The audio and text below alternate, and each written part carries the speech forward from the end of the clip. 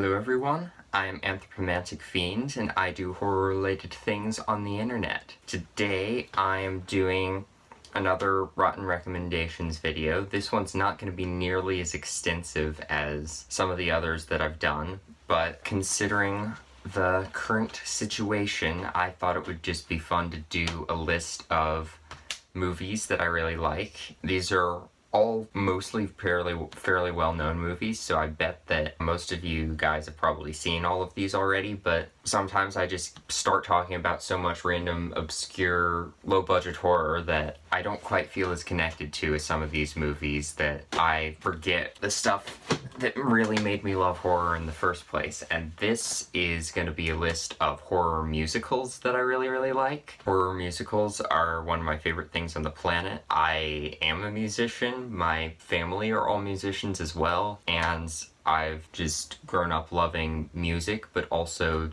storytelling, and horror especially, and the dark side of everything, so horror musicals are just perfect.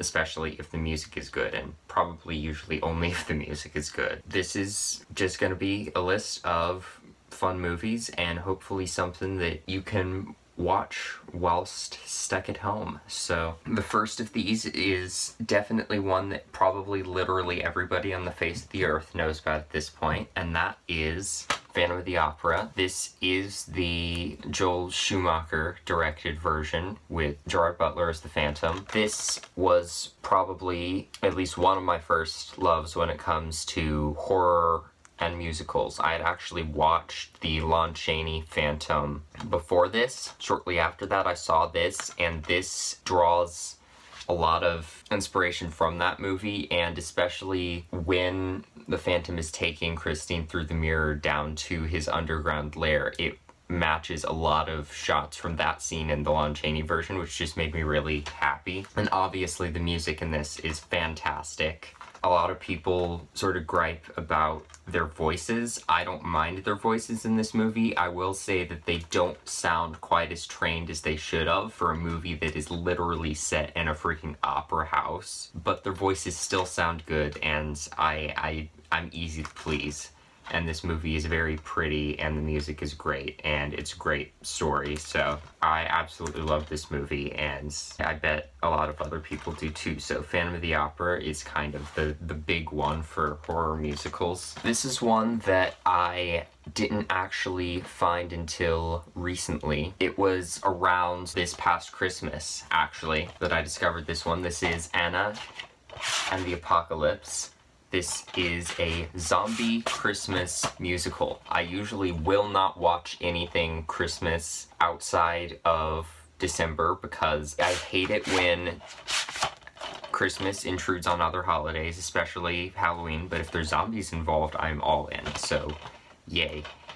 This movie is really fun. It was based on a short film called Zombie Musical, which was basically this parody of High School Musical with zombies shoehorned into it, and I haven't seen that yet. I really need to, but this movie takes itself a bit more seriously than that, but still keeps sort of the wackiness of that intact in this. It is this small town in Scotland, or thereabouts, called Little Haven, and it's around Christmas, and these teenagers wake up on Christmas morning and they're stuck in the middle of the apocalypse, and they have to fight their way to the school for safety, and it's a musical. The music in this is a little more poppy than I would like in some movies, particularly High School Musical, but it's also really good music, and obviously the lyrics and the content is going to be a lot darker than it is in something like High School Musical, and it has a lot more sort of teenage angst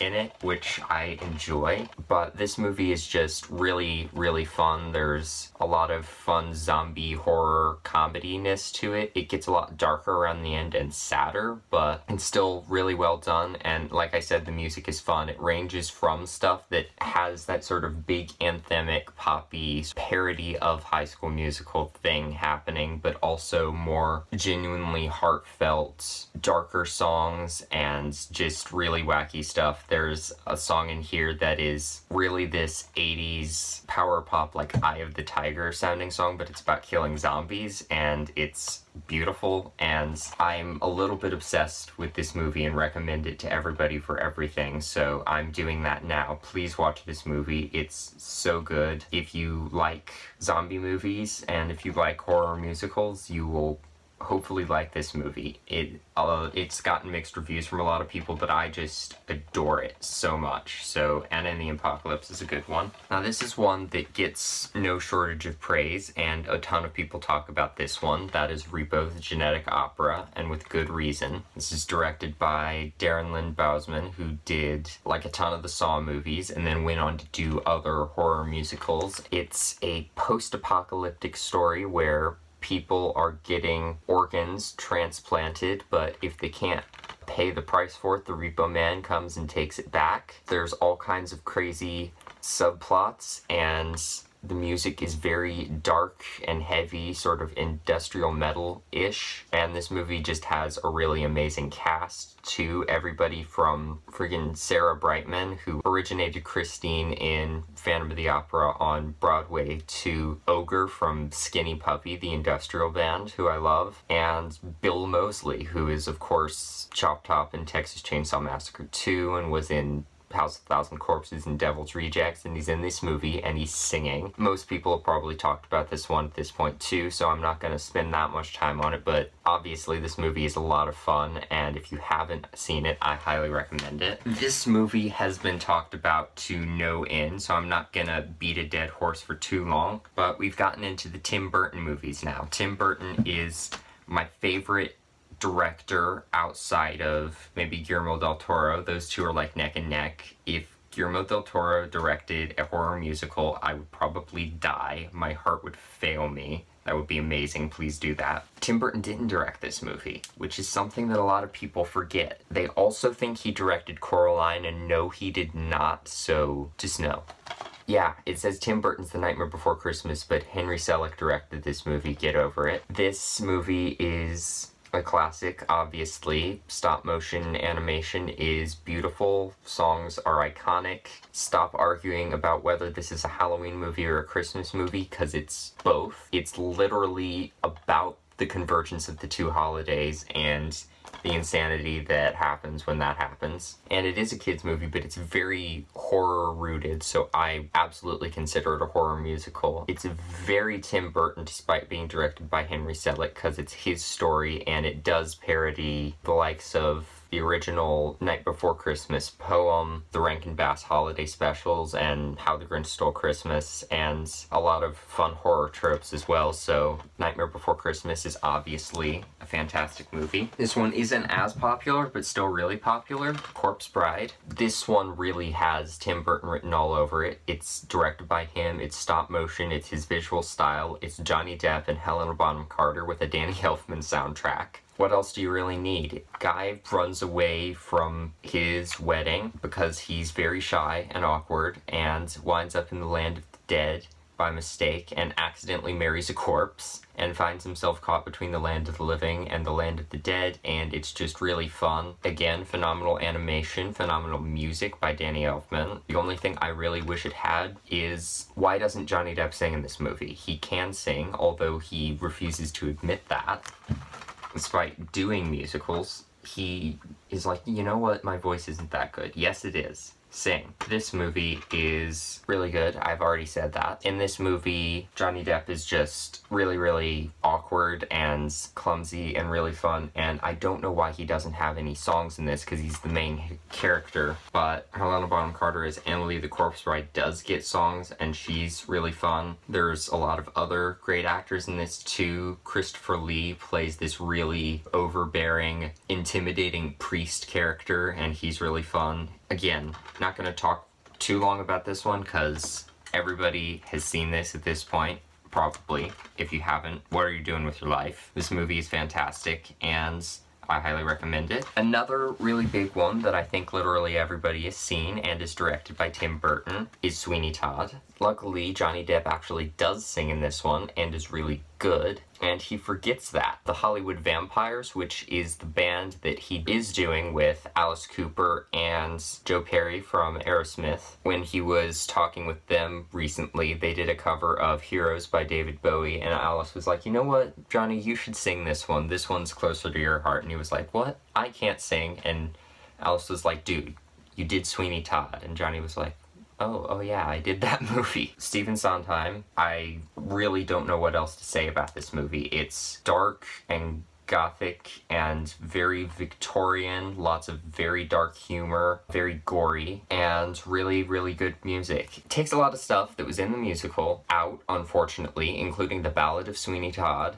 They take all of the lyrics off of that, which makes me unhappy because that's my favorite song. Still, this is a phenomenal movie. If you want a horror musical, this is perfection. Those are all the movies that I own out of this. There are a few others that I wanted to talk about. One being the other, like, most obvious big horror musical, which is the Rocky Horror Picture Show. B-movie campiness and constant references with lots of sort of 70s glittery hard rock androgynousness, and it's beautiful and fun. If you get a chance to actually go to a big performance of it with a shadow cast and everything, do that. I'm often a little too shy to, you know, actually do anything when that happens, but it's still amazingly fun, so please watch that if you haven't. I imagine you have at this point because it's a masterpiece, and I'm not gonna go too far into it because what can I say about that movie that hasn't already been said? But yes, that movie is amazing. Another one that's fun is Little Shop of Horrors, which is the musical version of Roger Corman's beautiful horror comedy. I'm not as attached to that one as I am to some of these other movies, but it keeps a lot of the great dark humor and B-movie ridiculousness of the original while also doing its own thing and bringing this level of heart into it that wasn't totally there before, which I really appreciate. There is one that I did not see until very recently, and I didn't have an excuse to watch it until Freaky Girls Live decided to talk about it, which is Phantom of the Paradise, which is this, again, very in the same vein as Rocky Horror, very 70s glittery rock opera version of Phantom of the Opera, but also with elements of Faust and Picture of Dorian Gray and a bajillion other things crammed into it, and it's kind of convoluted, and I'm not as attached to it as some of these movies, but it's still a lot of fun, and the music is great. So Phantom of the Paradise is a really fun movie. The last two I'm going to talk about are, first off, The Devil's Carnival. This is another movie from Darren Lynn Bousman and the guy who did the music in Repo. I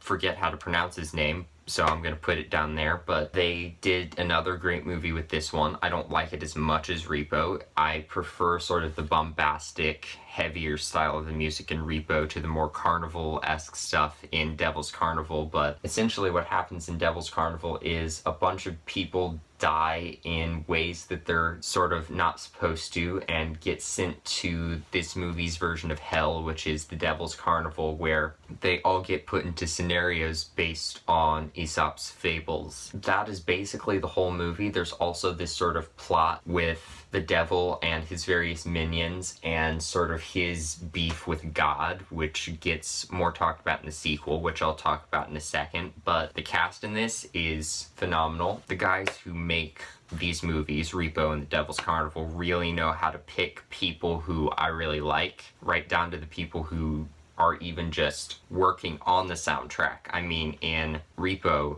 I mentioned a bunch of people that I like, but I think I even saw Melora Krieger, who is from Rasputina, who are an excellent band. She plays cello on a few of the tracks for Repo, or maybe more, I don't know. I just saw her name in the credits and freaked out a little bit. In Devil's Carnival, you've got Bill Moseley again, you've got Ogre from Skinny Puppy again, but you've also got Clown from Slipknot, Ivan Moody from Five Finger Death Punch, who I do not like, actually, but he is actually really good in this movie. And then Emily Autumn, who is another one of my favorite musicians, and she is a lot of fun as the character of the painted doll. Devil's Carnival is a lot of fun. It's got a lot of that very sort of dark theatricality of Repo, but in more of a carnival way. It's a bit scaled down from what Repo is doing. In the sequel, Alleluia, it's in a similar vein, but it goes more into heaven versus hell, and hell is gonna try and fight a war with heaven, and